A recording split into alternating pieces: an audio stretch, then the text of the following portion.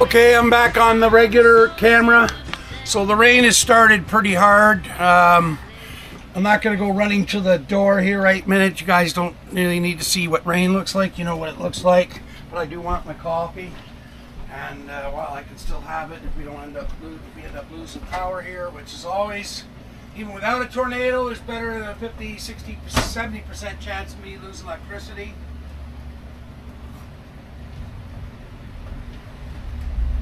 Dump trucks are still going by. Now, they all have cell phones, so they're probably getting the same. There's the thunder. They're all getting the same warnings I'm getting, I'm hoping, or warning watches, whatever, for now. I hope my mother is staying close to the basement. I don't mean she has to stand at the top of the stairs, but you know, she knows. I mean, we grew up, like I said, you know, in Michigan as kids, going to my grandparents and my aunt and uncles and all that. And you just got used to tornadoes, like in the summertime down there. It's just like every thunderstorm had the possibility of a tornado in Michigan, and most of them did have them. So Wayne County, Washtenaw County. I can't remember what our county was in Livonia when we were there in Ann Arbor. I guess that was Washtenaw. And well, Dexter, the last time my uncle, he's passed now, my Uncle Bob Jones, but the last time he lived in his house or in his condo in Dexter, I'm on the phone with him and the tornado's like passing like right in his front lawn, and that was it. He got cut off. He was fine. It didn't hit his place, but it hit all around him. So that's Dexter, Michigan, which is a little bit further out than Ann Arbor. So anyways, I know you were facing them last night, Digger. I was watching Ohio, obviously, because you're there. And I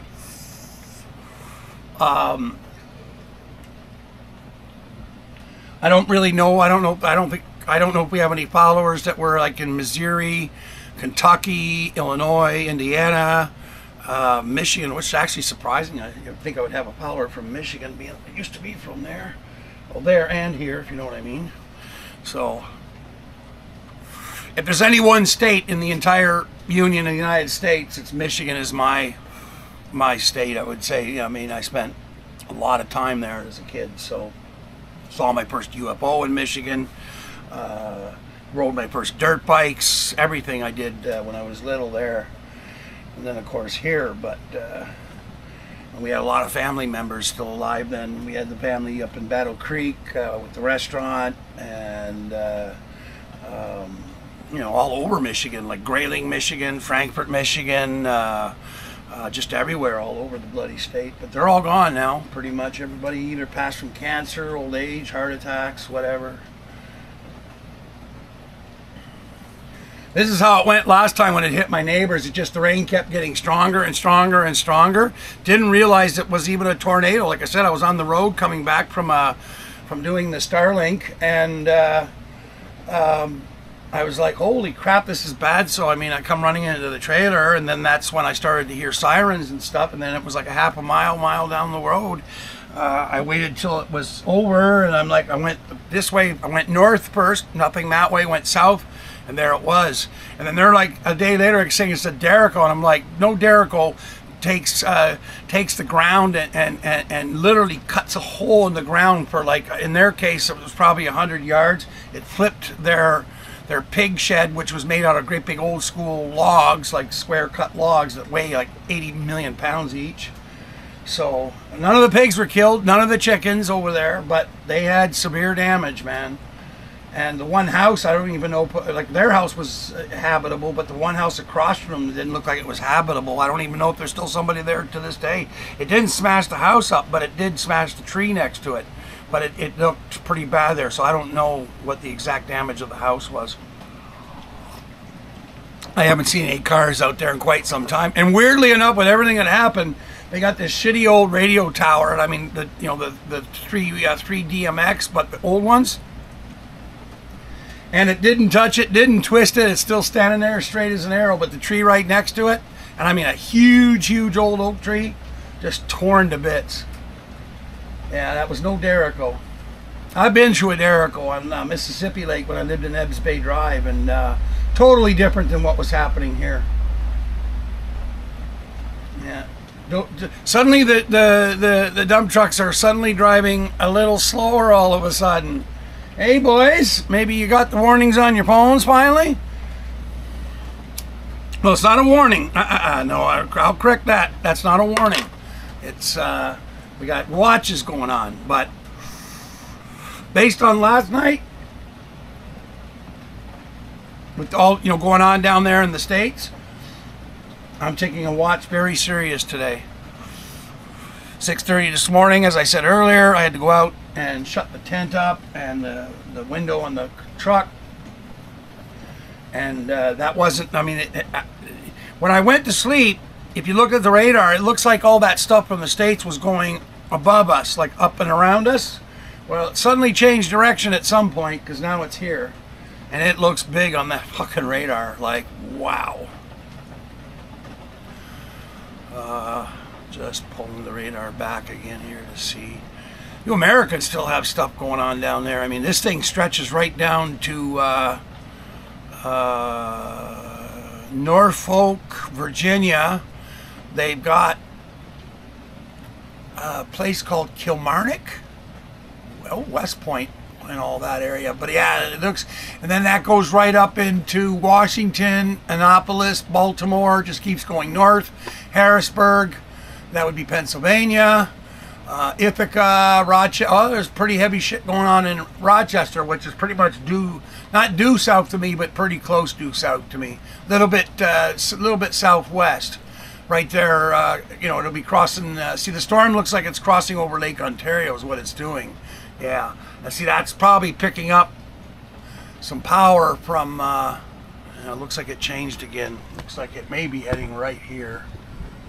Oh boy. Okay, it's 11:46, so let's back this off a little bit. 11:50. Yeah, it looks like it did shift north a bit. Where am I here? Where am I here? I'm at Carlton Place. Well, it looks like I'm in the middle of it right now. But see, that's not thunderstorms. That's just heavy rain it's showing. And that's where I am here right now. So, bing, bing, bing, and then it's in the clear. But they're saying afternoon, so that's more coming there. That's green. And then there's the heavier stuff. Geez, it looks like my friends at the campground were getting the shit pounded out of them as well.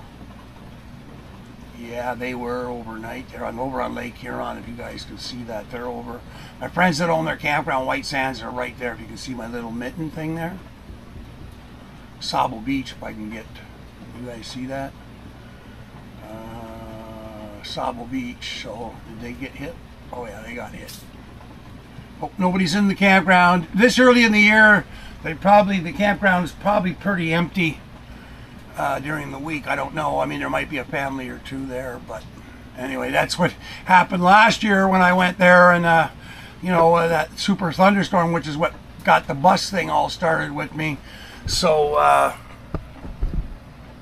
anyway, I didn't want to be camping in tents anymore. I was pretty like, okay, I think I've had it at this age. I'm going to start with the RVs. I love tent camping, don't get me wrong. I really, really do love tent camping. But I don't like lightning bolts so much. And that one hit like my campsite. So we never did find where it actually hit the ground. I mean, there was no black, there was no hole, there was no anything. But it hit because, I mean, I still got the wires to prove it that melted. It just fried everything, tore apart the kitchen tent. Oh, it shifted again here now. What's going on here? It's changing as fast as I can look here.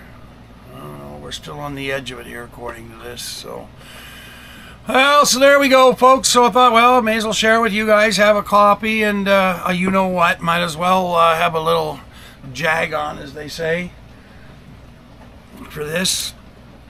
My mom's like, "Are you gonna come over to the basement there?" And I'm like, "No, I'm not leaving my cats." They've been here through, Wally in particular has been here with me through thick and thin. Since the day he was brought into this trailer in the campground. He was 8 weeks old.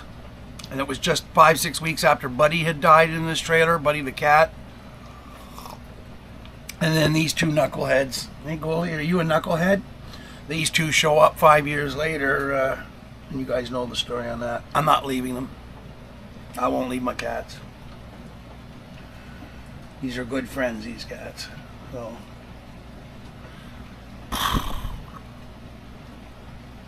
I didn't want to be doing this today. I had stuff I was doing. I just finished correcting the ad on Auto Trader, well, updating it is more accurate, because now it's, when I put the ad on Auto Trader, the bus was still in Montreal, and it was still for $19,000. Now I've got it back to $20,000 because it's costing me $1,000, $900 to bring the thing down here. So, and then that's only assuming, like, if Greg comes and gets it before the motor's fixed, well, then he can have it for 20. But this guy Greg that I'm talking about, he's interested.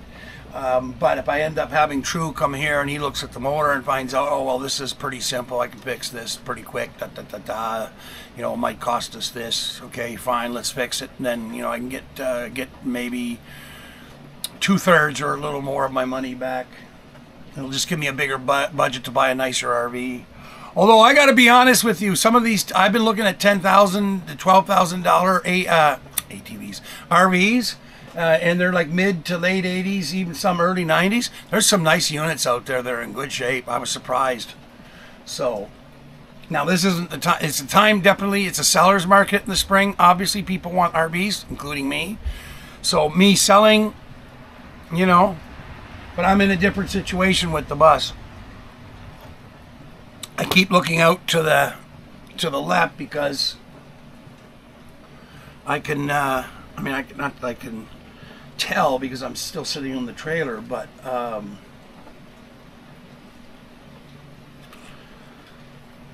if I start seeing the trees doing something out of the ordinary. It's just coming down straight. There doesn't seem to be any wind as of yet. I think what I'm going to do is I'm not going to keep filming and just burning up time talking. You know, I've had my coffee with you, or at least most of it. Goldie just won't leave me alone. Are you cats trying to tell me there's something wrong? Animals always sense this before anybody, right? Earthquakes, all of it. Just pay attention to the animals. That's why I've said to you guys before that you new people out in the bush, not old timers. You guys know what's up. But one of the ways to survive in the bush is listen to the animals, listen to the woods. The woods is speaking to you whether you realize it or not. It's whether you can hear it or not. And you need to learn how to hear. And as my dad would say, don't just hear, or sorry, don't just listen, but hear. So listen to that woods, hear what it's speaking to you, and then you know. So, you know, I'm not saying every second is danger in the woods. That would be stupid to tell you that. What I'm telling you is that birds, animals will let you know. I mean, they're not walking up to you going, yeah, you better take cover. It's a tornado time. Oh, sorry about the stain on my shirt. I didn't even notice. I'm just wearing this grubby old shirt, which is going in the garbage after I finish wearing it this time. It didn't even smell. Even after being in the washing machine, I wash it, and it's like, it smells stale or something. I don't like the smell, so it's going in the garbage. It's got holes in it. It's one of my old blue t-shirts when I was still twice the size, so it's like, you know, it's like a tent. Good to sleep in, trying to keep the mosquitoes off of me, because there was, you know, every time I go out that door, there one or two of them get in. So I got the fan running in, bringing the air in, but it's sticky and muggy. I'm tempted to put the air conditioners on because I don't like the sticky, but I think I'm going to wait on all that. So, all right. Well, listen. Let's call it for the moment. Excuse me. It's just coming up on noon, 7 minutes. So it's 11:53 a.m. I'll come back here when I have something a little bit more to report, if anything, and we'll see from there. I think in the meantime, I'll transfer the. Do that while we're talking. I'm charging the phone here too. So, because. Yeah, it's almost a surety that we'll be without power if things go awry here. So even just a regular thunderstorm with the lightning bolts. So this is supposed to be easier now, sharing from my phone. Oh, it did it all by itself. Okay, well, there you go. The Android on my Samsung here updated, and it's got all these new things. So I think I just had another guy reach out to me here for the bus. Well, now they're all going to start on a Monday, eh? Memorial Day down there. Memorial Day. Okay, guys, down there. I feel uncomfortable saying Happy Memorial Day because, I mean, you know, it's like, and I mean, I have lots of family that was in the military in the States, my father included. You know, the good old days, if you had a green card to work at one of the big four in Detroit, whether you were Canadian or not, if you had that green card to work, you were also up for the draft. And good old dear old dad got drafted, who was extremely unhappy about it, but he went and did his time, and he did it fucking well. He got into troubles. I've told that story before. See, I'm continuing, eh? He got into trouble, but good trouble, as some people would say. And of course, you don't send a bunch of guys from Michigan that are already raised on beer into a country. They were on the Soviet, well, East German, West German border, wherever they were. And actually, he told me there's still things to this. I wouldn't know to this day. He's dead now, but there were things he said he couldn't even tell us. Still, like 40 years later, 30 years later, whatever. But anyways, I mean, they got into all kinds of fun trouble down there in the bars. I mean, you send Americans over to Germany, okay, who at that time, if you were an American or Canadian or English or whatever, I mean, you were heroes to the regular German people. So if they found out you were an American, I mean, your beer was, that's it. You're not paying for your beer. And World War II, right? World War I. And, okay, that's my mom. I'll be right back. Anyway, that was a waste of a conversation there. This is when her memory shows with the stress. It starts to go awry. So she starts calling me to explain to me what she's doing. I said, Ma, I didn't come over for an explanation of what you were doing. I just came over to let you know, and I did. And she'd answered me, because, you know, Ma, we're in a situation today. It was bad all night in the States, so the chances are better than usual for a tornado here. So you need to do what you do. And I was just trying to remind her how experienced she is dealing with tornadoes. So, I mean, she did it. I mean, one of the first stories I ever heard as a kid is when we had a cottage in Kincardine, Ontario, right on Lake Huron, right in downtown Kincardine. There were 3 cottages originally. My grandparents had one of them, and they had a water spout come right off the lake, right at them. So they it didn't hurt the 3 cottages, but the cottages around there got all messed up and, you know, tree and all that stuff. But that happened like in 1950 something. Like my mom was still like 7 or 8 years old when that happened. So that was like in the mid 50s. No, wait a minute now. She was, so 10, well, no, she would have been more like 11 or 12 years old. So, because she had me at 21 years old in 1962. So it was in the mid 50s. So she was, like I say, somewhere 12, 13, 14. So, but she remember, I mean, it was one of the first stories she told me, me and my brother as kids and my cousins and everything, about how but it was a water spout. So, and they didn't have cell phones or cameras then, so nobody had any pictures of that water spout. The big thing with the kids was that there was fish on the, you know, on the ground because the thing had brought the fish up, and there were frogs because it hit a swamp and stuff like that. So I've seen that in Michigan, out in Ann Arbor, where a tornado passed through, and the next day us kids are out playing, and then there's like frogs on the ground all over the place, dead frogs, all kinds of things. That would have done it hit a local swamp, and it's brightening up now. Okay, we'll go back to going off here. So sorry about that. That was just my mom calling. So I'll be back.